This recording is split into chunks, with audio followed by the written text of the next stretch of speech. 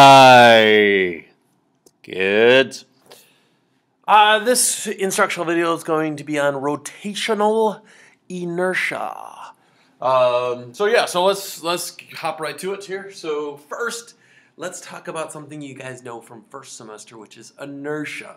Remember, inertia is the tendency for an object to keep its state of motion. Okay, so the inertia is the tendency for an object to keep its state of motion. What the heck does that mean? It means if an object's at rest, it's going to stay at rest. If an object is moving, it's going to stay moving. Another way you can think of this is inertia is the resistance for an object to accelerate, which is why inertia depends on mass. So, depends on mass.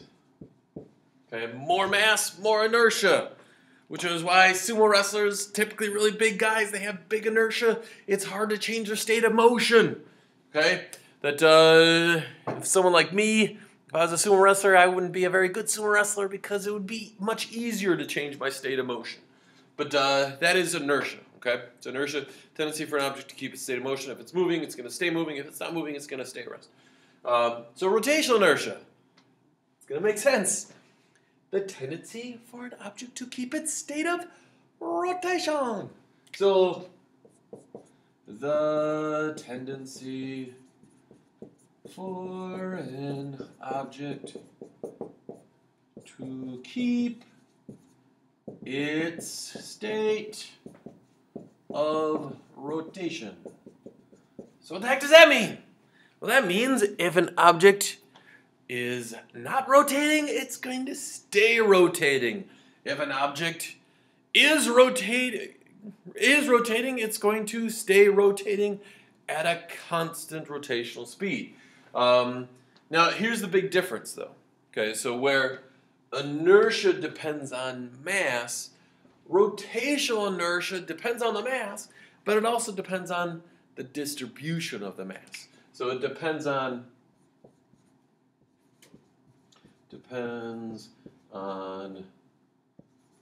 distribution of the mass.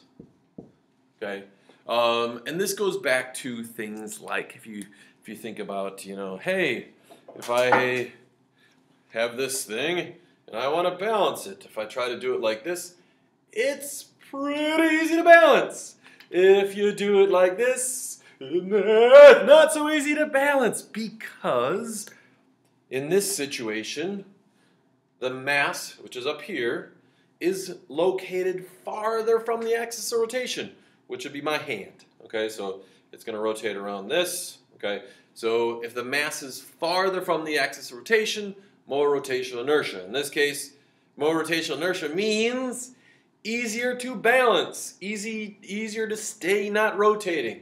Okay, and this explains why tightrope walkers carry really long poles. This explains when you walk along, why you go like, whoa, you put your arms out so that you're going to increase your rotational inertia, make it harder for you to rotate, means easier for you to keep your state of rotation, which is not rotating.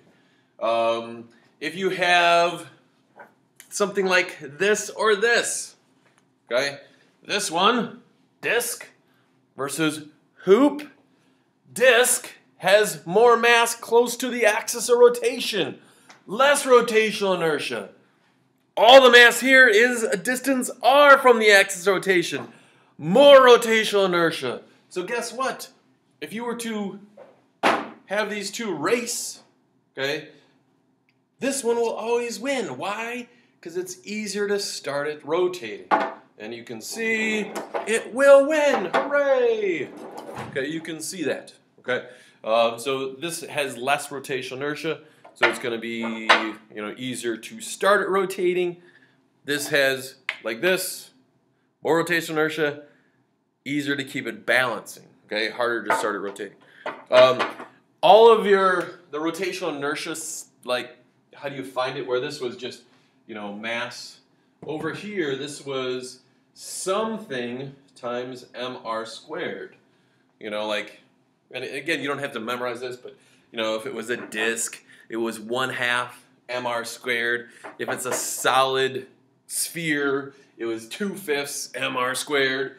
But I do want to talk about this mr squared one, because the one that you do need to understand is for a point mass. Well, with a hoop, all the mass is located at a distance r away. So for a hoop, remember this is the symbol for rotational inertia is I. For a hoop, it's mr squared, okay, which means if you knew the mass of this and I know the radius, I could find its rotational inertia. Well, guess what though? For a point mass, or if you have something like a pendulum, okay, the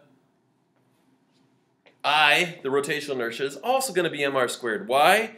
Because here's my axis of rotation. Let me do it a little bit shorter so you can see it. There's my axis of rotation, and all of the mass is located distance r away.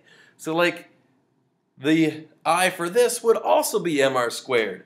If you're talking about like a planet orbiting the sun, for example, I think I can go right here. So if I have the sun and I have a planet orbiting around it, well, again, all of the mass is a distance r away. They're essentially r away.